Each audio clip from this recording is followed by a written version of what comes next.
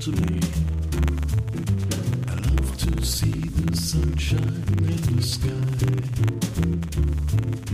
I hope that you come out to run.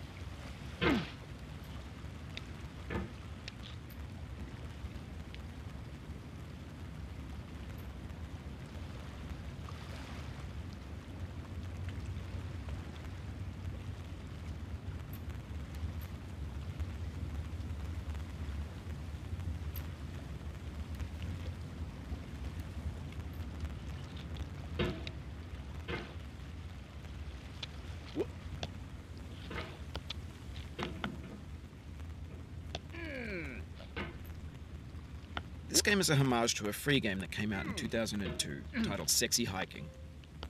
The author of that game was Jazuo, a mysterious Czech designer who was known at the time as the father of B games. And B games are rough assemblages of found objects. Designers slap them together very quickly and freely, and they're often too rough and unfriendly to gain much of a following. They're built more for the joy of building them than as polished products.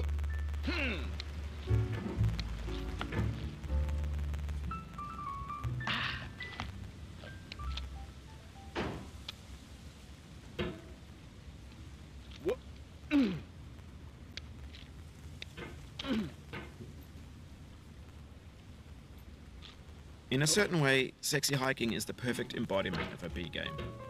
It's built almost entirely out of found and recycled parts, and it's one of the most unusual and unfriendly games of its time. In it, your task is simply to drag yourself up a mountain with a hammer. And that act of climbing, in the digital world or in real life, has certain essential properties that give the game its flavor. No amount of forward progress is guaranteed.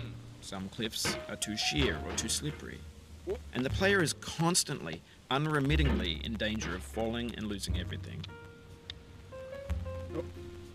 Anyway, when you start Sexy Hiking, you're standing next to this dead tree that blocks the way to the entire rest of the game. It might take you an hour to get over that tree, and a lot of people never got past it. You prod and you poke at it, exploring the limits of your reach and your strength, trying to find a way up and over. And there's a sense of truth in that lack of compromise. Most obstacles in video game worlds are fake. You can be completely confident in your ability to get through them once you have the correct method or the correct equipment or just by spending enough time. In that sense, every pixelated obstacle in Sexy Hiking is real.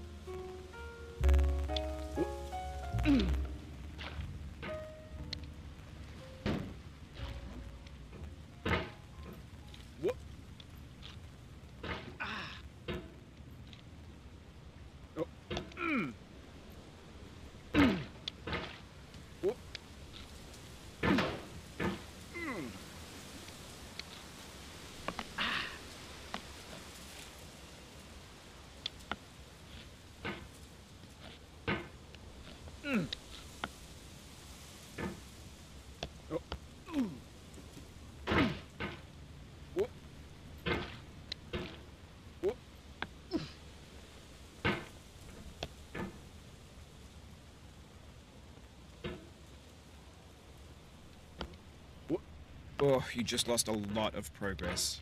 That's a deep frustration, a real punch in the gut.